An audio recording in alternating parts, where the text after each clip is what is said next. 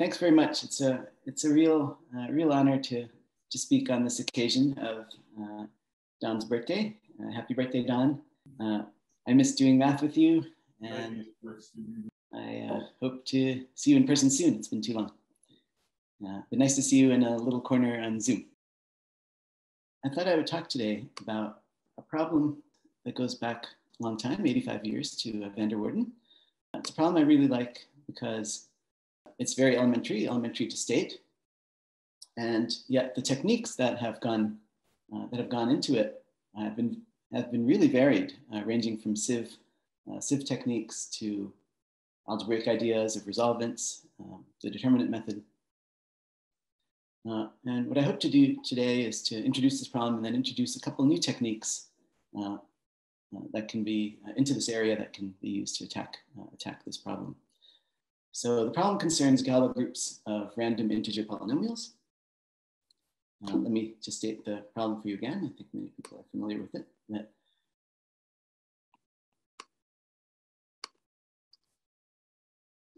So the question concerns taking random monic integer polynomials with small Galois group. So let En of h denote the number of monic integer polynomials, f of x, of degree n, such that each coefficient is bounded by h in absolute value.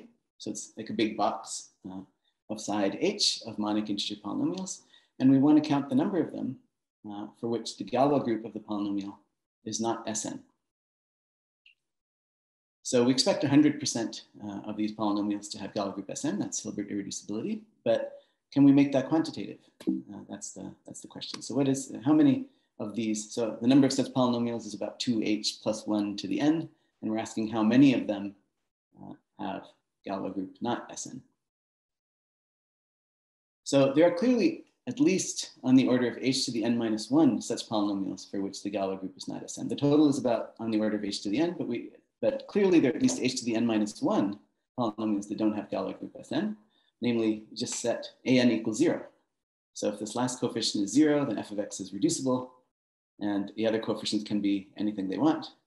They're n minus 1 remaining coefficients. They can be anything they want. And that gives you a polynomial that doesn't have Galois group Sn. So they're at least on the order of h to the n minus 1 such polynomials that don't have Galois group Sn in this big box of size h, side length h. And in 1936, van der Waerden made this tantalizing and lasting conjecture that big O of h to the n minus 1 should in fact also be the correct upper bound for the count of such polynomials. That we've produced h to the n minus 1 of them, and really that's sort of producing the right order of magnitude. No other Galois group will occur more than just these intransitive Galois groups that come from reducible polynomials. The conjecture has been open for general degree, but it has been proven for degrees n less than or equal to 4. In van der Waerden's original work, he gave a heuristic argument for why it should be true for n equals 3. And this was made rigorous by Chow and Dietmann, not just for n equals 3, but also for n equals 4. So the conjecture is known up to degrees n equals 4.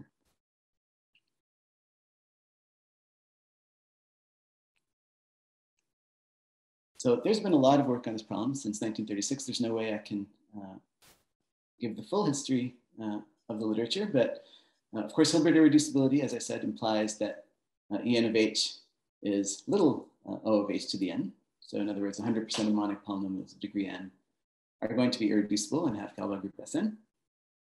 And the question is, can we make this quantitative? The ideal would be big O of h to the n minus 1, but can we even do better than this exponent n here?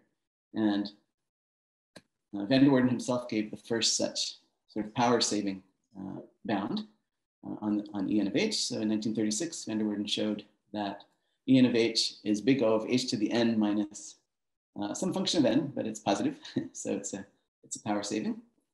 And successive improvements to van der Waerden's bound were then given over the years. Since 1936, every few years, there was a new world record. So 1956, Nobloch proved that En of h is big O of h to the n minus 1 over 18n times n factorial cubed.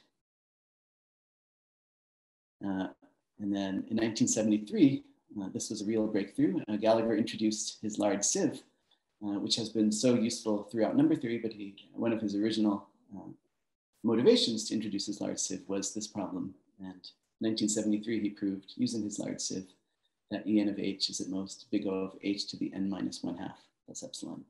So in other words, halfway there from n to n minus 1, he achieved using his large sieve. And as is common in these problems, it always takes a lot of work to, this plus epsilon, just getting up to n minus 1/2 plus epsilon and then removing the epsilon. Sometimes the epsilon removal is very difficult. And this was done many years later by Zawina, who refined this to En of h equals big O of h to the n minus 1/2 without the epsilon. And that was using the larger sieve, so refinement of the large sieve. After these uses of sieve methods, Dietmann introduced a new technique into the subject.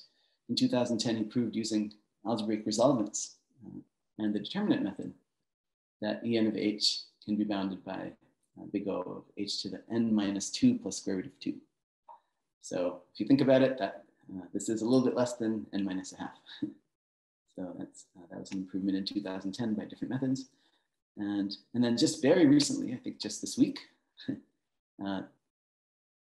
there's a paper of Anderson, Gaffney, Lemke, Oliver, Lowry, Dauda, Shekan, and Zhang.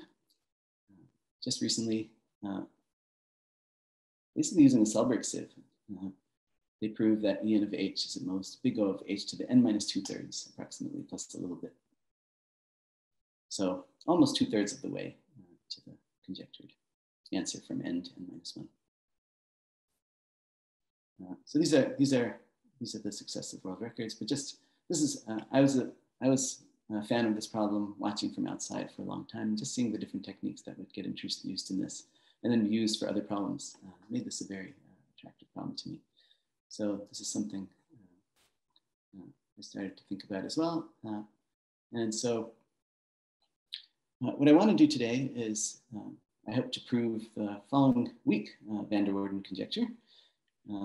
And by that, so that's what it's referred to. Weak van der Waerden just refers to that. It's the conjecture of van der Waerden with an epsilon attached. So I hope to prove today that En of h is big O of h to the n minus 1 plus epsilon for any positive epsilon. So in other words, the exponent of van der Waerden's conjecture is essentially correct.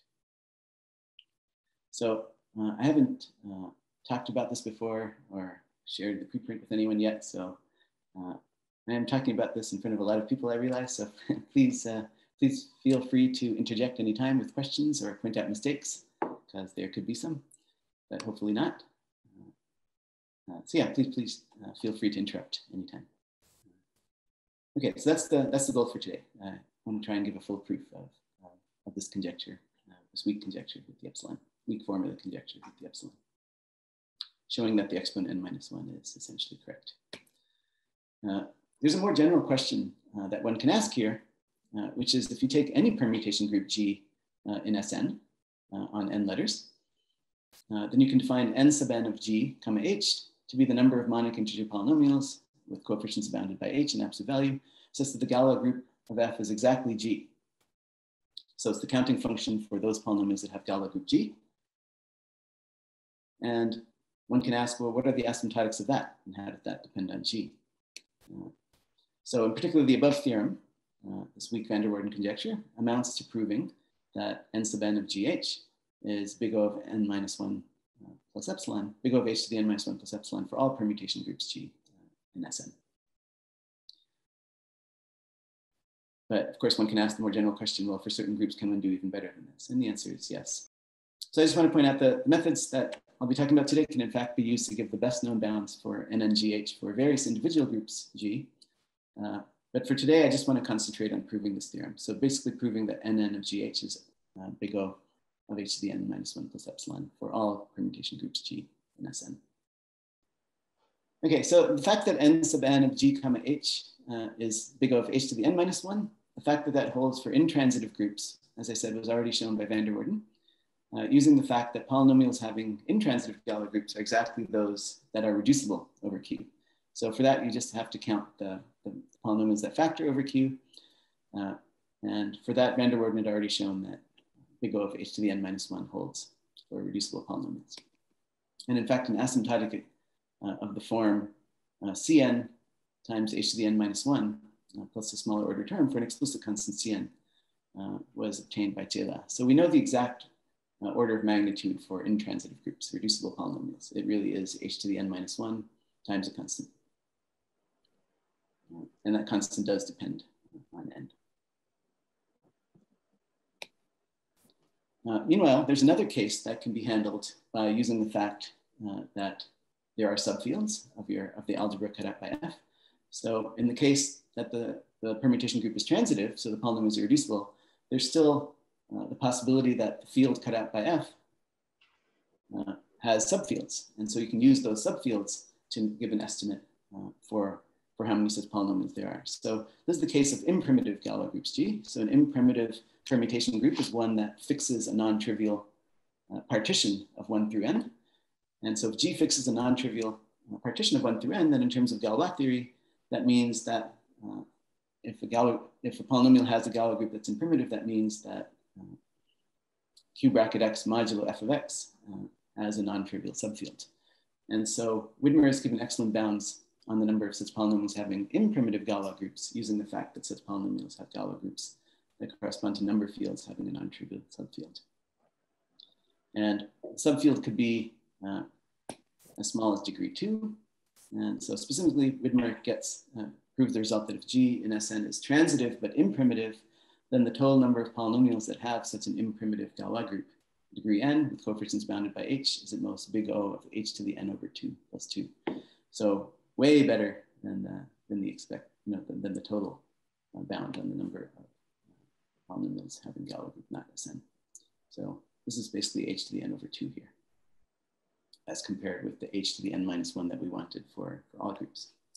So that's the case of imprimitive groups. So intransitive groups where the polynomials are reducible and imprimitive groups where there's a subfield, those are both handleable by thinking about those subfields.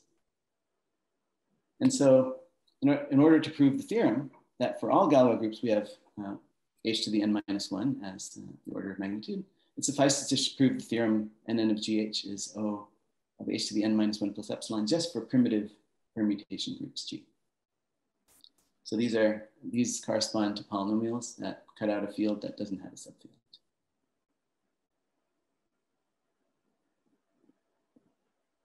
Okay, so from now on we'll restrict then to primitive permutation groups. These are the building blocks of all finite groups. And it suffices to understand those building blocks. Can I ask a quick question? Yeah, absolutely.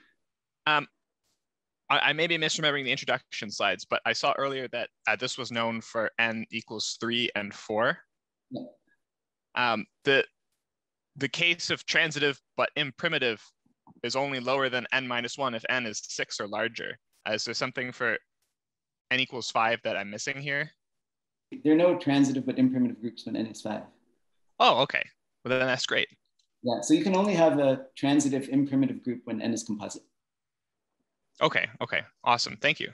Yeah, okay, so primitive groups, as I said, they're the building groups of all permutations groups G, but then once you restrict to primitive, you can exploit the fact that, you can exploit the primitivity, and primitivity implies various things. So for example, if you have a primitive group that's not Sn, and it has a transposition, well, that can't happen. So the proposition is if G is in Sn is a primitive permutation group on n letters and contains a transposition, then it must actually be Sn. And that's why n equals 5 cannot have any, or when n is prime, you can't have any primitive transitive permutation groups because you'll have an n cycle and a transposition, and that would mean it's all of Sn. But in general, suppose you have a group G and Sn that's primitive and it contains a transposition. Well, you can define an equivalence relation on all the elements from 1 through n that G is acting on by saying that I is equivalent to J if the transposition IJ is in the group, the transposition that interchanges I and J is in the group. And that's an equivalence relation on 1 through n that's preserved by the group. And so if that equivalence relation doesn't contain everything, then you'll have a non-trivial partition that's preserved by G, contradiction, since G is primitive. So once G is primitive and it has a transposition, then it must actually be Sn. This is a standard proposition here, permutation groups. And so a consequence of this is that if you have a primitive Galois group that's not Sn, well, the Galois group cannot have a transposition, and therefore all ramification in the number field, it can't be simple ramification. So suppose f is an integer polynomial of degree n, and you let kf be the field q bracket x mod f of x. If the Galois group of f is not Sn and it's primitive, then it doesn't contain a transposition by the previous proposition, and therefore the discriminant of kf, the field cut out by kf, must be square full. Square full meaning that every prime dividing it must occur to order at least 2. Everyone see why that's true? Because the group cannot contain a transposition, you can't just have a simple ramification of a prime. There's always going to be extra ramification.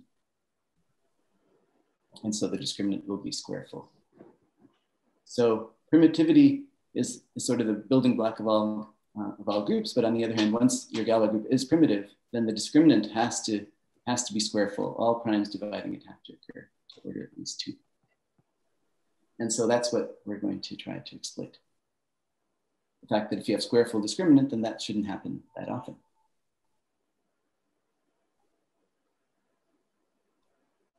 Okay, so in other words, kf, if f has Galois group not equal to Sn and it's primitive, then kf cannot have simple ramification. And so the discriminant has to be square full. Okay, so that's all we need to actually prove the theorem. So I'll jump into the proof of the theorem now. So again, just to remind you, we want to prove that En of h is big O of h to the n minus 1. And to do that, we're going to divide the set of all irreducible monic integer polynomials with coefficients bounded in absolute value by h, such that the Galois group is strictly smaller than Sn and it's primitive. And we're going to divide these sets of polynomials that we want to show are at most h to the n minus 1 in number into 3 subsets. Okay, so they're going to be 3 subsets. So again, let kf be the field cut out by f. So the case 1 is going to be where the product C of the ramified primes in kf is at most h, but the discriminant is at least h squared. So the product of the ramified primes is less than h, but the discriminant is at least h squared. That's the first case.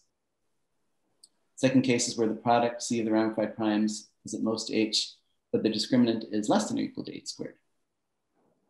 Okay, so we're using this h squared as a cutoff point for the discriminant. And then finally, the last case is where the product C of the ramified primes in kf is greater than h. Okay, so remember, h is the side length of the box.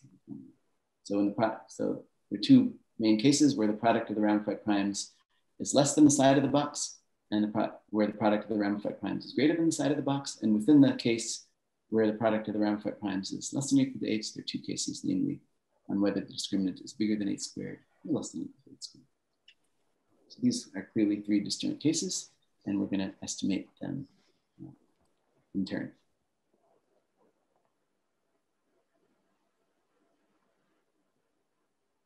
Okay, so I hope those 3 cases are clear. And I'll write down what each case means on each slide so you remember. So we'll start with case 1. And that's the case where the product of the ramified primes C is at most h, but the discriminant is at least h squared. Yes, the product of the ramified primes is at most h, and the discriminant is at least h squared.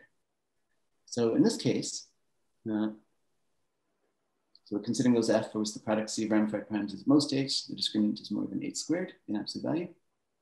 So given such a k, the polynomial is f, such that kf is isomorphic to k,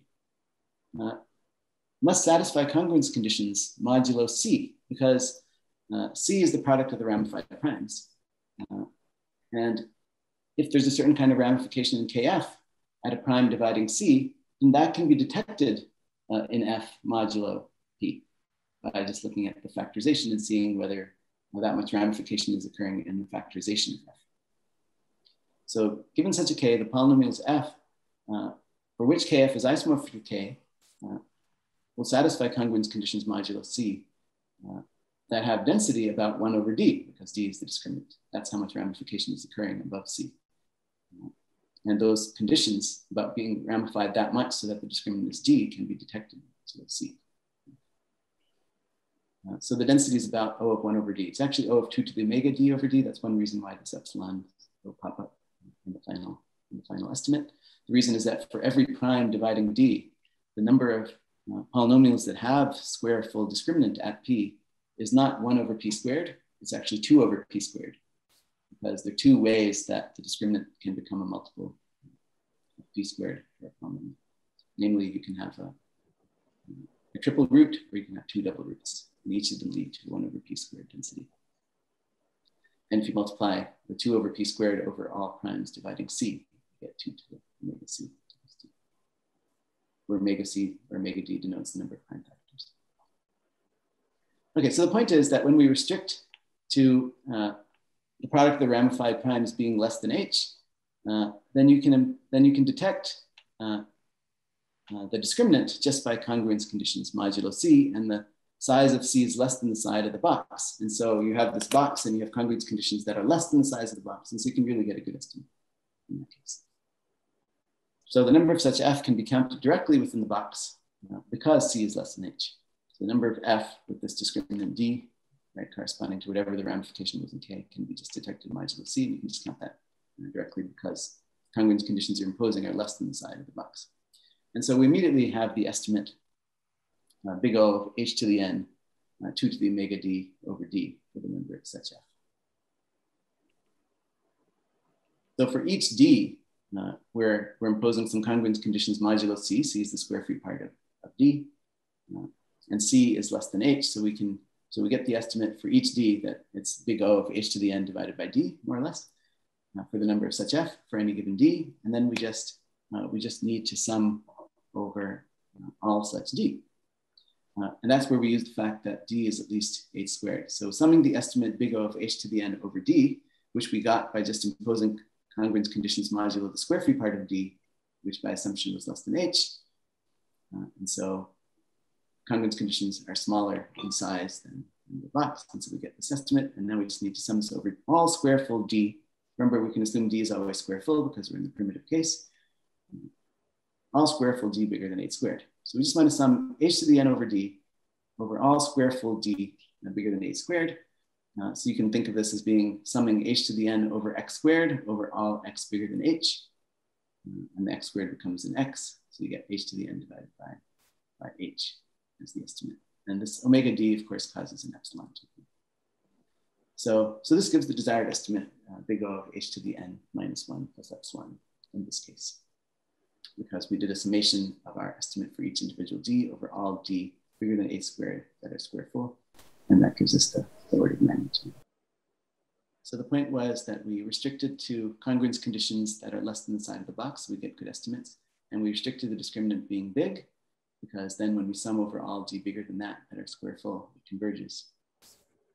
And it converges to an estimate that is good enough for purposes. And so next we have to go to the case where C is less than or equal to H and D is less than H squared. Because if we did the sum with D less than H squared, then this exponent, when we summed, it would converge, but it would be bigger than minus 1. So we have to handle that case separately. So that we'll do on the next page, where we replace this condition D greater than H squared by D less than or equal to H squared. And for that, we have to apply a different technique. Okay, so here we're considering those F for which the product C of ramified primes is at most H, and the absolute discriminant D of KF is at most H squared. Well, in this situation, the KFs that you can get, right? K equals KF is a number field of degree n having absolute discriminant at most H squared. That's the condition. There are not that many number fields having small discriminant. The number of such number fields K by a result of Schmidt. So Schmidt has a general bound on how many number fields you have of degree n. Namely, if you're counting all number fields up to discriminant X, they're at most X to the n plus 2 over 4. The number fields having discriminant, absolute discriminant at most X.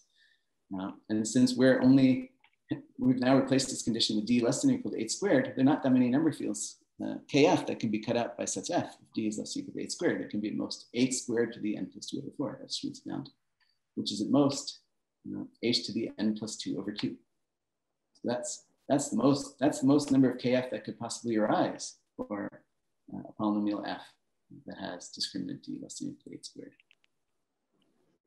So this is not very many number fields. This is way less than n minus 1, h to the n minus 1. So as long as there are not too many polynomials that occur for each number field, we'll be in good shape.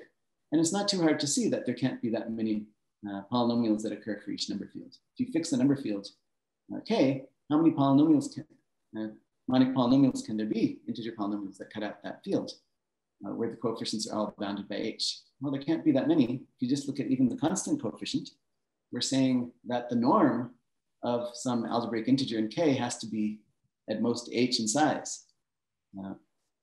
Up to units, they're at most h to the 1 plus epsilon, such numbers. This result has been made rigorous by a result of Lemke, Oliver, and Thorne. So they prove that for each number field k arises for at most big O of h, basically polynomials, f. The big O of h to the 1 plus epsilon polynomials f, and you actually get to divide by a little bit of small power of the discriminant here, so it's even better. So they're not that. So the point is, there are not that many number fields that arise, and the number fields that do arise, they can't give rise to too many such polynomials. So it's just, we're just using the fact that the discriminant of the number field is so small that there can't be many number fields, and each number field can give rise to only a few polynomials. Are you using somewhere that you've got the small product of ramified primes? No, we're not just the discriminant. Yeah, we're not even using that. Yeah. Okay, thanks. So the total number of f in this case is at most big O of h to the n plus 2 over 2. That's the total number of number fields that can arise if the discriminant is at most h squared. And then after that, Lemke, Oliver, and Thorne prove that each this number field arrives in at most h times log n, log to the n minus 1 h ways. And so when you multiply these two things together, well, you can see you're basically at h to the n over 2 plus a little bit. And so that's big O of h to the n minus 1. When n is greater than or equal to 7. I mean, when n plus 2 over 2 is still a little bit bigger than n over 2. So until n is hit 7, this isn't big O of h to the n minus 1. But when you plug in n equals 6, you're just on the border. It's basically h to the n minus 1 plus epsilon. And if you just throw in this extra factor that Lemke, Oliver, and Thorne actually had, it's the denominator, then it also takes care of n equals 6. And then finally, what about n less than or equal to 5? Well, if n is less than or equal to 5, then we actually know exact results on the number of number fields of discriminant at most x. And if we use those instead of the crude or Schmidt bound, we again get big O of h to the n minus 1 and n is less than or equal to 5 as well in this case. And just to note, the Schmidt bound for large n has been improved in some spectacular ways. First by Ellenberg and Venkatesh, and then Mekovenias, and most recently Lemke, Oliver, and Thorne. So this latest result says that we can actually, for the large n, we can actually replace this exponent n plus 2 over 4 by just log squared n. So for large n, all this estimate actually gets very good. But anyway, we just have a quick question. Well, what happens if you replace like the h squared here with like h cubed? What happens to the estimates? Oh, well, I mean, so instead of, if we put h cubed here, we would have got, and then. Right, and for the case 1? Oh, in case 1, yes, case 1 we would have done better. Yeah, so I didn't use the optimal trade-off. You're absolutely right. H cubed would do better than h squared. Yeah. I see. But it doesn't work. And would that get rid of the epsilon? It does, yeah, it will get rid of the epsilon. So there's no epsilon for the case 1 and case 2 if you just choose the cutoff h squared to be a little bit larger. I chose h squared here just to make sure that we handled these small n. But you're right, but once n gets a little bit big, we could have chosen a much better cutoff. And the epsilon would not be there. Good question. Any other questions on this case? So the reason this case was handleable was because we were now in the case where the discriminant is small of the number field, and not too many polynomials can arise per such number field. Okay, so we're left then with case 3, and that's the case where C is bigger than or equal to H. So the product of the ramified primes is bigger than the side of the box, so you can't just impose convergence conditions there. Okay, so that's the last case, a case where the product of the ramified primes in the case of F is bigger than H. So let's consider such F, fix such an F. So what I want to observe in this case is that for every prime p dividing c, in other words, every prime that's ramified in kf, the polynomial f has at least a triple root or at least a pair of double roots, modulo p, right? Because the group is primitive, has square full discriminant. This is the only way you can have square full discriminant, is that you at least have a triple root or at least a pair of double roots, modulo p. And as I said before, that condition is detectable modulo p. Right? When you look modulo p, you can see whether it has a triple root or a pair of double roots modulo p. It's a mod p condition.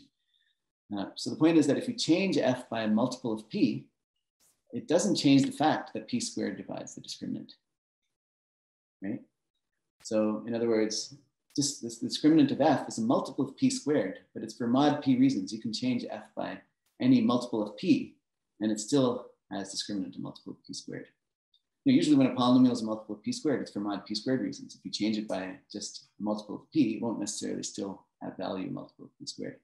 But in this case, it's at this f, the discriminant function is becoming a multiple of p squared for mod p reasons, because it's this condition of having a triple root or a pair of double roots. Right? So here's a proposition. Just as a general proposition about integer polynomials that take values that are multiples of p squared. So if h of x1 through xn is an integer polynomial, such that if you evaluate it at some integers, c1 through cn, and you get a multiple of p squared. And suppose, moreover, that when you change these ci by multiples of p, the value of h remains a multiple of p squared, no matter what multiple of p you change the arguments by. So in other words, if h of c1 through cn is a multiple of p squared, for mod p reasons, you can change the arguments by multiples of p, and it doesn't change the fact that it's a multiple of p squared. If that's true, then the partial derivative of h with respect to any one of the variables, I'll pick the last one, xn, partial derivative of h with respect to any one of the variables evaluated at that same point will be a multiple of p.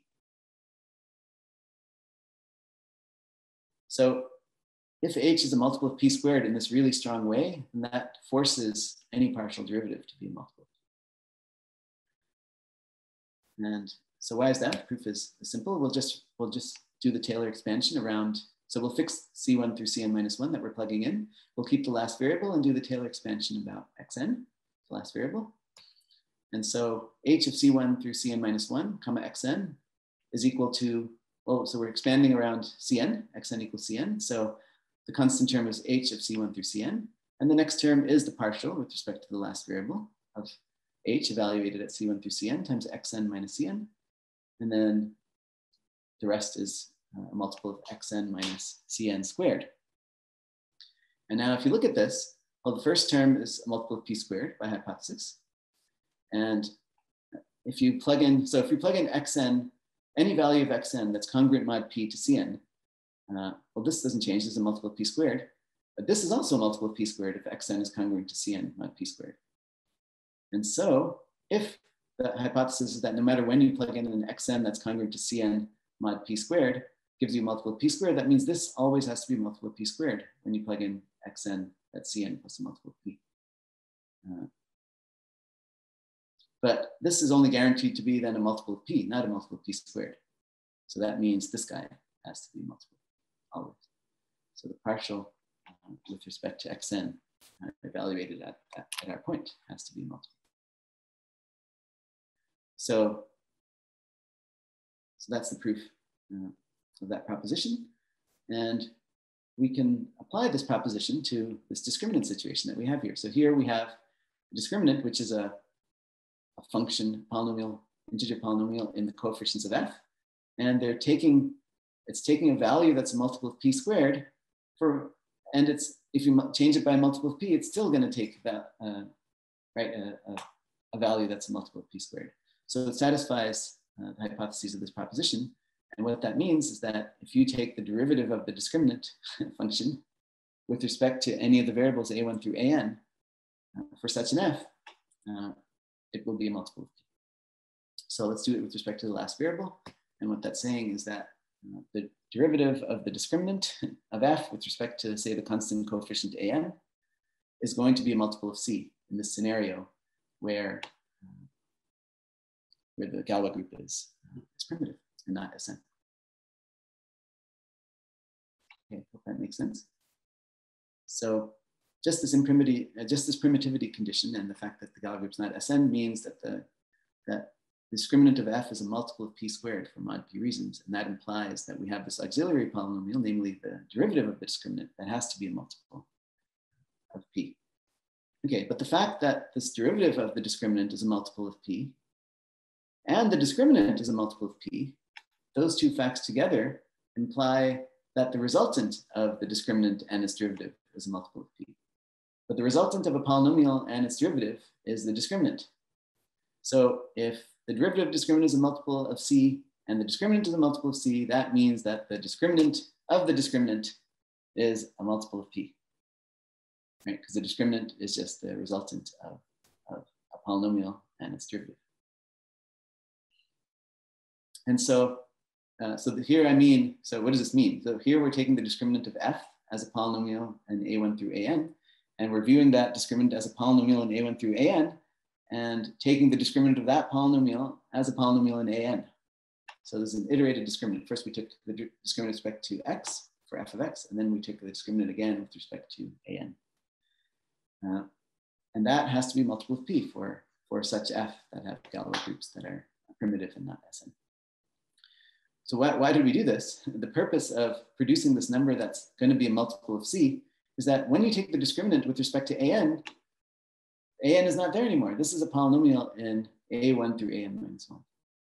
So we've produced a polynomial just in a1 through an minus 1 that has to be a multiple of c. It doesn't involve an.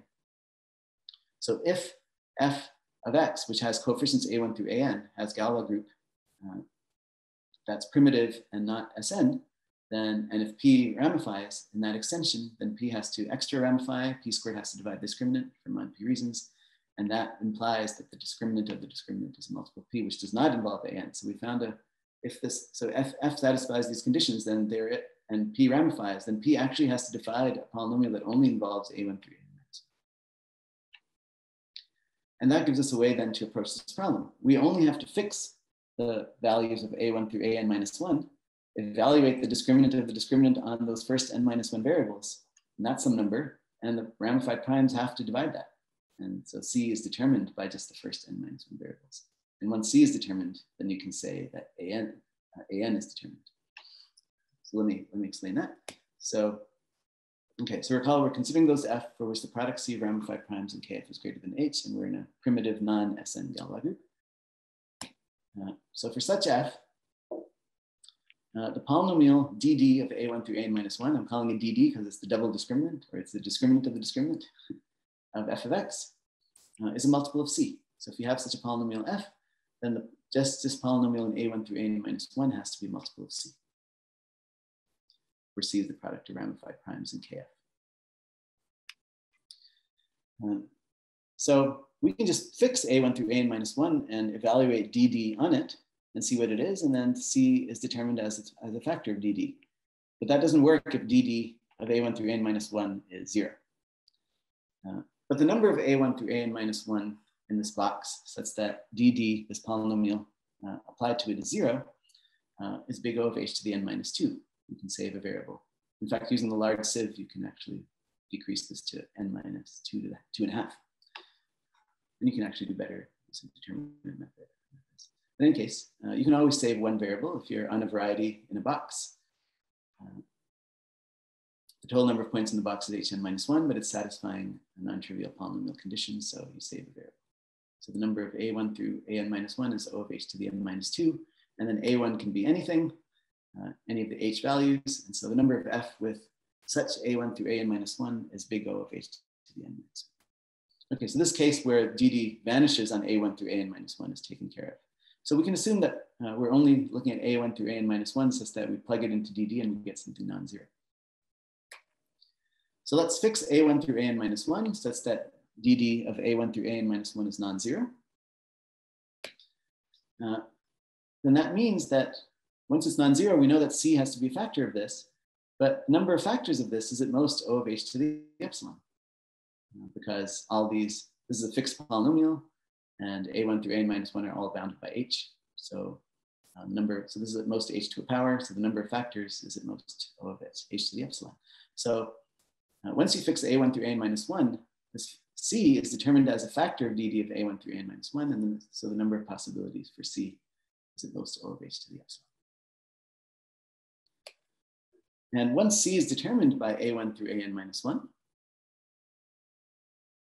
then I claim you can just solve for an, the number of solutions for an modulo c to the discriminant of f being 0 mod c, right? Discriminant of f is a multiple of c, and it's a polynomial in an. So you're just solving this polynomial equation, an. It's a one variable polynomial equation, an, for an, namely discriminant of f is 0 mod c. And the number of such solutions to a polynomial equation by the fundamental theorem of algebra is at most the degree of discriminant of f in an.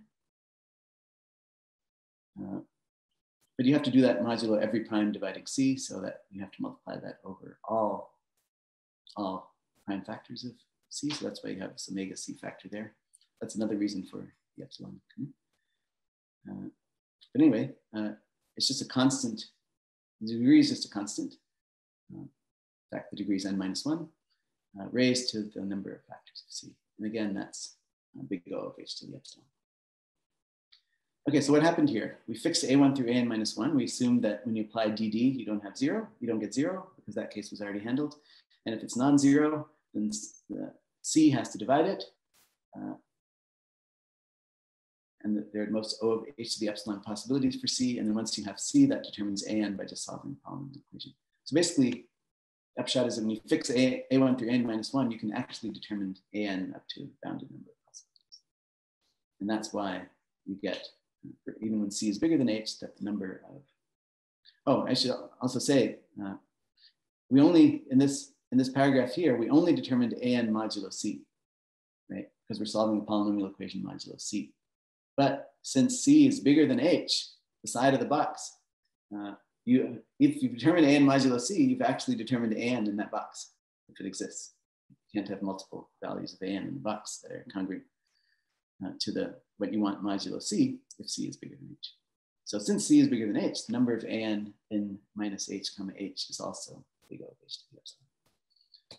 And so the total number of f in this case is again big O of h to the n minus 1 plus epsilon. Yeah, very good. So yeah, so that basically proves all three cases. And so we've proven the theorem we wanted to, namely if En of h is the number of monic integer polynomials of degree n with each ai at most h in absolute value, such that the Galois group is not Sn, then En of h is big O of h to the n minus 1 plus epsilon. So that confirms unique form of van der Waerden's conjecture. I have a little epsilon there, but that confirms that that exponent is correct, essentially. So thank you very much. That's what I wanted to prove today. Happy birthday again, Don. I'm happy to take some questions, but otherwise we should hear stories about Don. And here's a drawing for Don due to Kate. Thanks, Kate, for this. Happy birthday again, and thanks so much for your attention.